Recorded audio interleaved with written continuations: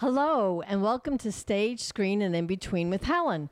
I'm Helen Proimos, and today I have a very special guest. I am with Daniel Ferron, and he is not only an accomplished author, but he's much more, and we're going to find out about that today. Hi, Daniel. How are you? So good to see you again. Good to see you, Helen. Thank you. How was everything? Good.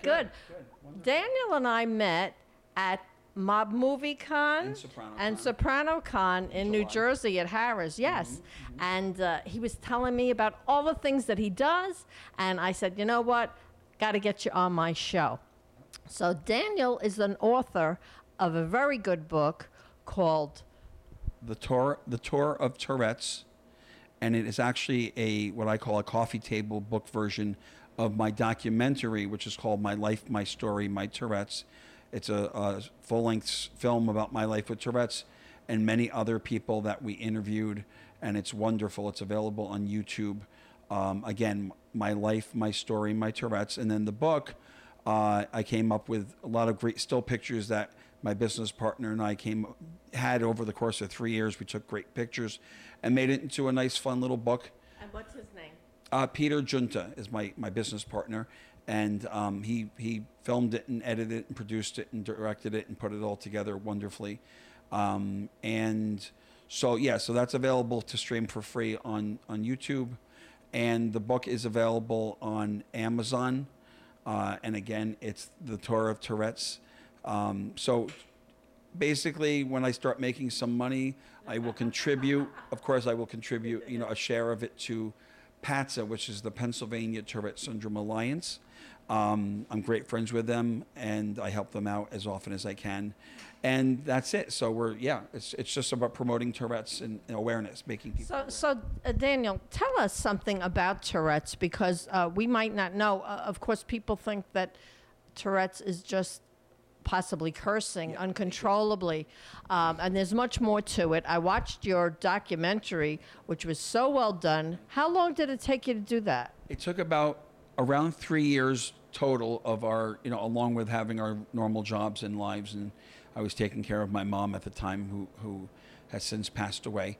But so about 3 years, and it was wonderful. I mean, so many doors opened for us, and we met a lot of amazing people. So Tourette's is a neurological disorder, and yes, it's still widely misunderstood. It's a mystery. It's the brain. We can't figure out. The brain is complex. It's a neurological disorder of what we call tics, twitches, movements, and it's ironically in the same category as it's of the other neurological disorders, which is Asperger's, autism, ADHD, and OCD. So they're all kind of clumped together in the same genre of the brain that makes us different than everybody else. Yeah. Well, you seem very normal. I can't really pick up anything with you, but I imagine that you've had a certain amount of training to overcome certain things you may have. Right. Well, see, I'm 50 years old, so in the 70s, nobody knew what Tourette's were. The fact that at least people know of it has come along. People have come a long way. So I was an experimental medications from a doctor in New York for 7 years of my life, and of course nothing worked, but somebody had to do it. So my Tourette's were severe as a child, and came off all the meds at about 12 or 13, and I got so much better. I consider that a miracle, because I was able to sit and talk like I'm talking with you now, drive a car, hold a job, where I didn't think I'd ever be able to do that, because my arms, everything was, I had 7 tics at one time. Head was all over the place, arms, I whipped my neck back. It was just, you really can't be comfortable. It's exhausting. Yes, it's exhausting. And everybody's Tourette's are different. Everybody has different levels of it. And some more severe, some not so severe. Majority of people will get to like where I'm at, where they can function in society into their teens and adulthood, but not always. There's always the exceptions, yeah. Now, in your documentary, you did interview quite a few people that have Tourette's, and you met with politicians. And how did you go about that? That was amazing. It was, I said, God opened the door, and 10 others will blow open. No longer am I the frightened little child you can bully with nightmares, intrusive thoughts, and various compulsions. I can look you in the eye and see you are no more than a coward that turns people's minds against themselves. You may have heard of Tourette syndrome. You may even think you know all about it. But it's a complex disorder that affects many lives. Even though Tourette syndrome is more recognized today than ever before, it is still greatly misunderstood. So come with me on a tour of Tourette's and uncover the truth about this disorder. It affects many people in many different ways. And this is my life, my story, my Tourette's.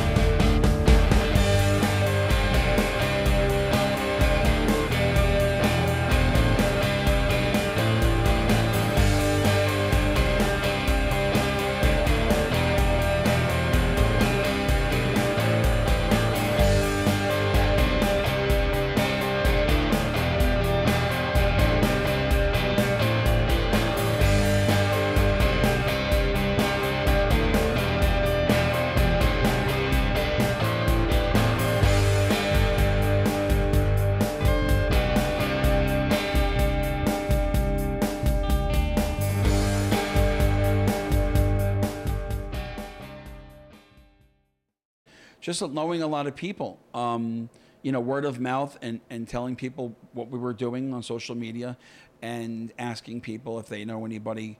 It was the luck of the draw, and I'm friends with our state representative, Rosemary Brown, who's a very good friend of mine. She was able to be interviewed and talked about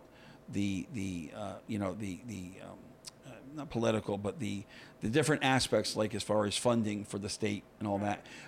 So we got a variety in New Jersey, got a variety of a friend of mine, doctor, who is a podiatrist with Tourette's, and we went to a couple universities, and just from younger people to older people.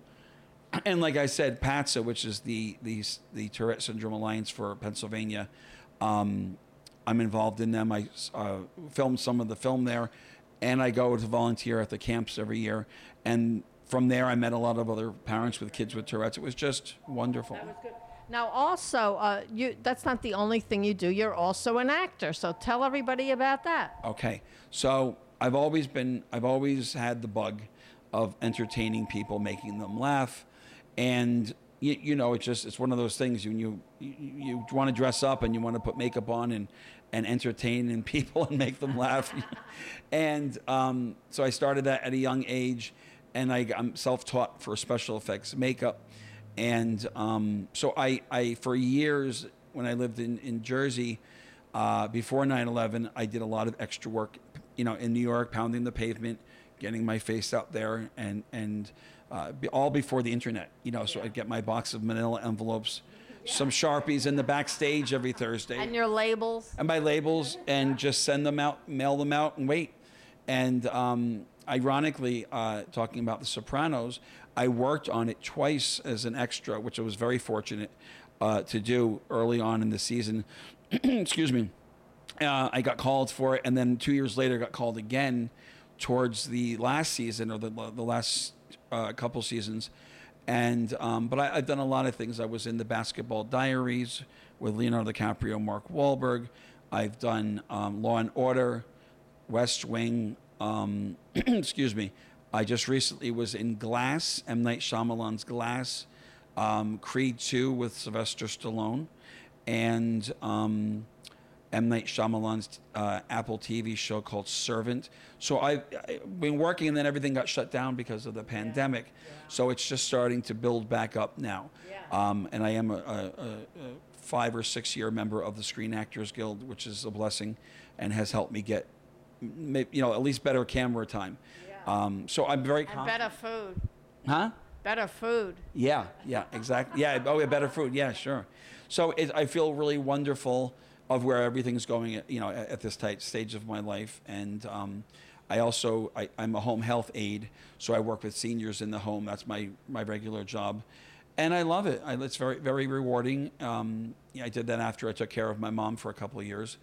And life is good. I really can't complain during all the craziness. I'm blessed, So now with Halloween coming up, yeah. What are you going to be for Halloween? I am actually making, as I often make my own costume, I'm going to be Frankenberry, the cereal. So I will be an all-pink Frankenstein, if you know what that's the Halloween cereal. And I will be Frankenberry. And I actually will be volunteering to do entertain some of the kids who will be trick-or-treating in the area from store to store. So that'll be fun. That's very nice. That's very nice. So now, getting back to, there might be a Gotti 2. They're kind of working on that, right? Yeah. And now, tell everybody what it was you were doing the day that I met you at Sopranos Con, Movie Con, Movie Con, Sopranos Con. Right. So yeah, this was taking place in, like you said, in Atlantic City this year, and it was wonderful. I with the two of my friends, got to volunteer. It was the first year, though. The first year, Movie Con, yeah. And so they really weren't too sure what to expect, but I think they had a pretty good turnout. I was honored enough to be assistant to Armand Assante, wonderful man, for the day during the con, and helped with people coming along and they get autographs. And then you had come along because you were going to interview him. I wanted an interview with Armand Assante. Who wouldn't? Yeah, and so. And what did he do to me? Made a date with me. And then And Armand Assante stood me up. I know I'm not supposed to say it. He stood me up. Picture, buddy. Yeah, because we were supposed to take a picture together. But I have a good feeling we'll meet again. In the future. He's a wonderful man.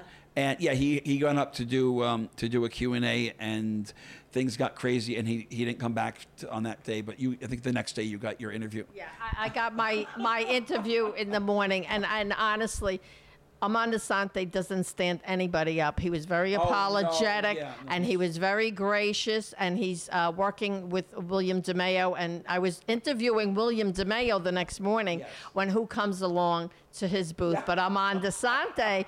And William DeMeo said, Armand Assante, don't stand anybody up. No, exactly. And I got him right there when he came in the morning, and he was apologetic and gracious, and I told him what a fan I am and how much I loved him. Really nice He's so nice and a great storyteller when he goes back and relate stories of what's going on with different things that have happened doing various movies. He really is captivating the way he tells the story, right? Yeah, yes, absolutely. So did you have any conversation with him while you were there? I did. It was brief, but I did. Yeah, because I basically, his table at the convention was set up with pictures that the guests come. He will sign them for a fee.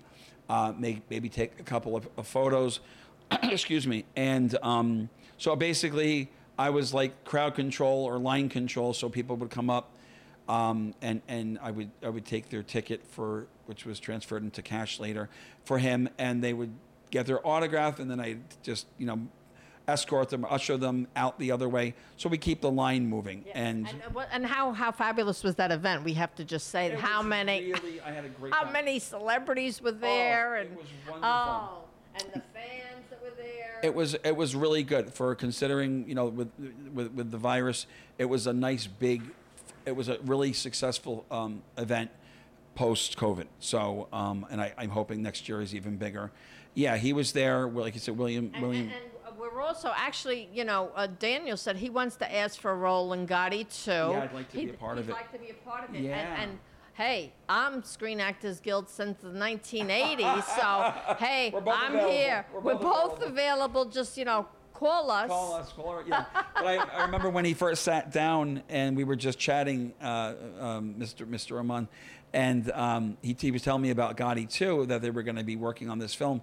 And I said to him, I'm not Italian, but I play one on TV. I always say, I want in. I want in, Mr. Or else. You'll be in cement shoes. That's it. So I have a good feeling that I might be a part of that, which would be wonderful for both of us. Daniel, let me go back to your book for a minute. Sure. and your documentary. Was that healing for you to do that? You know what? It absolutely was. As I get older, like I said, I'm 50, and as I get older and I continue to educate people as needed, that was because I moved on with my life after, I moved on, and I didn't know the new generation of Tourette's and what was going on. So I was kind of got back into it through Patsa, and then making this film, it was very healing. Thank you for asking me that, because it was very important. And with every time we met more people and we got the, getting the word out, and it was like a surreal experience. And I said, God, because to once upon a time, people, it sounds contagious and the name sounds threatening, and people didn't know what it was. And now, look how good you do. I do great, and people I've known for a while, sometimes they go, oh, I didn't even know you had it, because it triggers stress, like, which we're all have a lot of stress. But I'm also I'm very religious, and I keep God close to my heart, and it's a miracle. Life is a miracle. Now, and it must have been healing and helpful for people to speak up and tell their story, right? Yeah. How did they feel? Absolutely. And it all happened, not quickly, but it happened. And I think people came, the people who are now friends of mine who came along, we came in contact with to do this. I think, because they got to tell 5 or 10 minutes of their life and what they've been through. And absolutely, it's healing. And I speak to almost everybody still who we interviewed. And see, some are far away, but on the phone and all that, and it's wonderful. It's just, and just to have a nice community of, because it is a community. And I tell people, I said, I made this film for all of us. I didn't just make it, I didn't make it about me. It's the title and all that, but I said it opened up so many doors for other people to, like you said, to heal and tell their story and go, I have Tourette's and I'm fine. Don't be scared of me. Now, what are the percentage rates of people getting Tourette's? Do you have any idea? Oh God, it's probably every year it's something different. I think I don't know if it was 1 out of every 100 kids might have had it. They usually go, the percentages are by children because you have the newer generation. Is it something that's hereditary or no? I've always been told it's hereditary, usually through the male side of the family, the father's side. And unfortunately, sometimes the dads can fix everything in the house, but they can't fix their kid. And that can be traumatizing to a father, even though it's not his fault, but they feel responsible. So then there's that, support groups where, just to say, no, it's not your fault, obviously. But nobody in my family, my direct family, has it. But I again, so many, and then I've met families with children and parents who all have it. Yeah. Wow. So it's just, it's a mystery. Just why it's a syndrome is because it's a mystery. Have you been in touch with anybody since you finished the doc? Oh yeah. Oh, absolutely. Yeah. Because it was done in the last 5 or 6 years, and I continue to promote it and talk about it, and sometimes we'll do a showing or screening of it because it's timeless. It's now in the history books, if you will, or will be. Yeah. So tell us something about the special effects makeup that you do. Oh, yeah. So I got into that as a backup because I thought, in this business you could never learn too much to have, if you need to work, and you got to work and pay the bills. So, I do. I love the transformation of makeup, whether it's on myself or somebody else, and I love it. What are your favorite things to do? What do you do best? Mostly fantasy and monster makeup. So that's my thing, is a lot of prosthetics and like monsters, and Planet of the Apes, classic Planet of the Apes makeup. Wow. So now you said that you're self-taught. So how did you go about doing that? And again, I have to tell you, before the computers, this is all in the 90s and early 2000s, books and video on VHS at the time of watching and practicing on myself. That's what I would use myself as the canvas because it was most comfortable. And it just kind of, I can't explain it. It just, I would see something and say, oh, I can try that. It was trial and error. Yeah. And I actually was very fortunate. I took a brief makeup course with a friend of mine years ago in Jersey, shortly after 9/11, and he got a gig to do makeup for a commercial at the time for the WWF with Kane. And he brought myself and this other couple on, and we got to do some of the makeup for the background actors, which was wonderful. That's great. Now, our backdrop here is The Wizard of Oz and Frankenstein. We have Darth Vader here. It's wonderful, yeah. We have, and where are we right now? We are at the Pocono Community Theater in East Stroudsburg, Pennsylvania.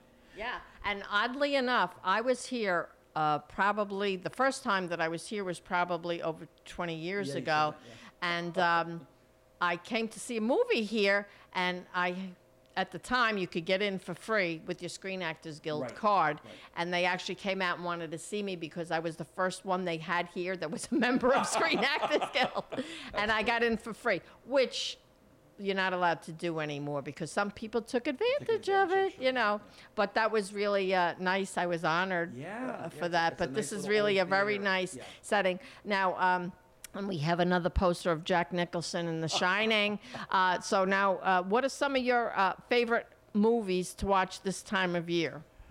I am a huge Halloween fan, the original Halloween. And then, of course, we got the new Halloween Kills that comes out in a couple days. So I already got my tickets, and I will be there. I will be there for a matinee on Thursday, tomorrow, actually. Ironically. So I love Halloween. And you also saw The Many Saints of Newark, right? I did. I loved it. Yeah, I saw it twice. And I almost worked on it. I submitted for it, but I didn't get in. But it was wonderful. And I actually have some friends from the Philly area who did get a chance to work on it, and they got some screen time, which is cool.